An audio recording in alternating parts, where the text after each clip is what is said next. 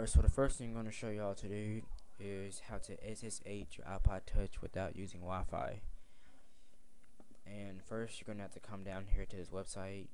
It's called dignia.net/diskade. It'll be in the description. So just click over there and look at it. But first, you want to come click download diskade. I already have it downloaded, so I just won't do that anymore. And you're down here. Make sure that you plug your iPod into your computer. Try to get this a little bigger here for you. If right here you see, you're gonna come down here to make sure you change it to root folder. Okay, you know, blah blah blah blah blah blah blah blah.